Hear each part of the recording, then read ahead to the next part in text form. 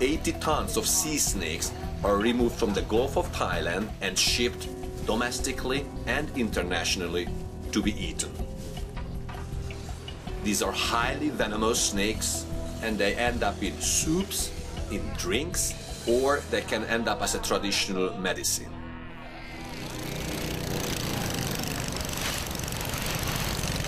The story how these sea snakes are caught is actually very fascinating. Squid fishermen, during a 20-day dark night hunting, go out to look for squid. But at the same time, sea snakes are also come to the surface, and those are caught as a valuable bycatch. The sea snakes trade up to $20 per pound. The sea snakes are taken to a sorting facility where they are sorted based on their weight.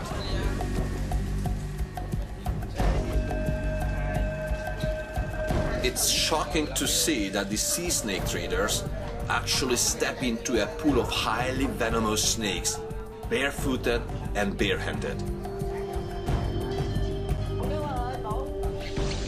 In the course of our study, there were 2 deaths from sea snake bites. Sea snake venom affects the nerves and the muscles and the kidney. There is no antivenom for sea snake bites in Vietnam. So here, people bitten by sea snakes are relying on garlic and rhinoceros horn.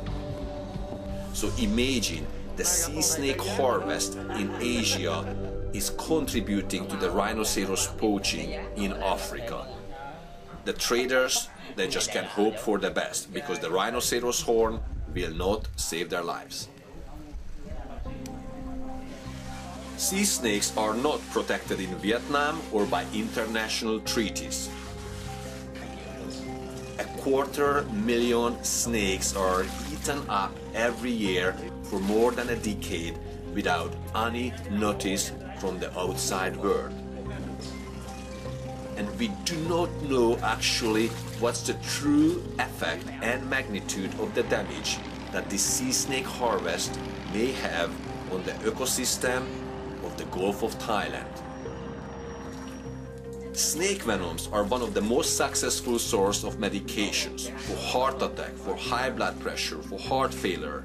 We know practically nothing on the venom of these sea snakes. It's safe to say we do not know what we are eating away.